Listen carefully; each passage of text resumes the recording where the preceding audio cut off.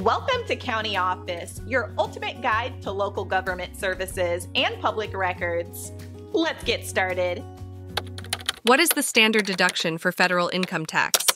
Imagine keeping more of your hard-earned money in your pocket. That's the magic of the standard deduction.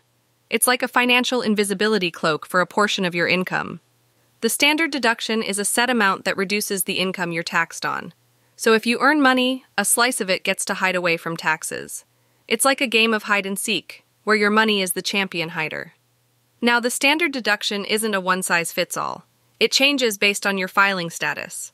Are you single, like a solo superhero? Married, like a dynamic duo? Or maybe you're head of household, leading your family like a captain? Each status has its own deduction amount. The IRS adjusts these amounts for inflation so they can change yearly. Think of it as the IRS's way of keeping up with the times. And there's more good news for those aged 65 or over, or blind. An extra amount is added to their standard deduction. It's like a bonus level in a game, just for reaching a certain age or facing a challenge. Don't forget, the standard deduction is a choice. You can either take it or itemize your deductions. Itemization is like creating a custom deduction list, but it's more work. Most people opt for the standard deduction because it's easier and often better. Choosing the right path can be a bit of a puzzle, but it's worth figuring out to save on taxes.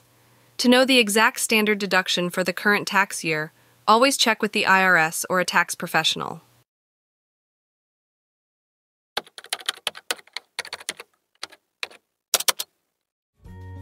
To learn more, check out these links, which you can click in the description below. And feel free to comment your questions. We're here to help. Thanks for tuning into our video. Please like and subscribe and leave a comment below. See you in the next video.